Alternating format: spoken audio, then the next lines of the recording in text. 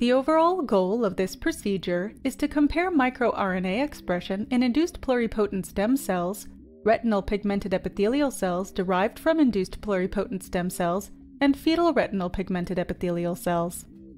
This is accomplished by first culturing and expanding iPS cells and fetal RPE. The second step is to differentiate the iPS cells into RPE. Next, the RNA is extracted from the iPS cells, the iPS-RPE cells, and the fetal RPE cells. The final step is to perform microRNA microarray analysis on the RNA samples and analyze the data. Ultimately, pathway and network analysis is used to identify differentially expressed microRNAs that are involved in multiple cellular networks, including proliferation and cell cycle progression. This method can help answer key questions in the vision research field, such as the role of microRNA in regulating differentiation into mature RPE, cell cycle progression, proliferation, and senescence.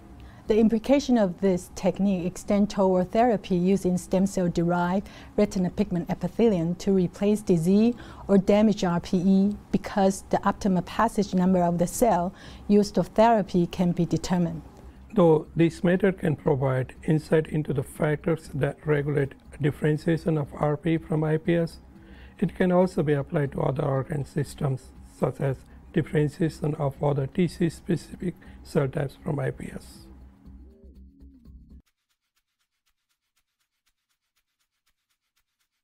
To begin this procedure, plate the induced pluripotent stem cells at about 350 cell colonies per well onto a newly coated plate in M-Tesser1 media and allow the iPS cell colonies to expand for 4 to 5 days in culture.